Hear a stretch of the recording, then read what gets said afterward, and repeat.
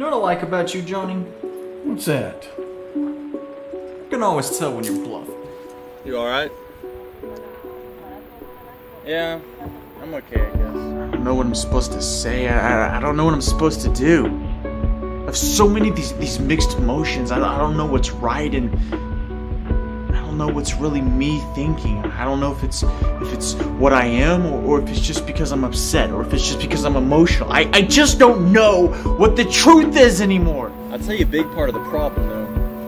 When you get married, you know, when you're dating, everything is talking about getting sex, right?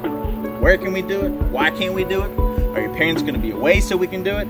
Trying to find a weekend just so we can do it. Everything is just talking about getting sex. And then planning the wedding, all the details.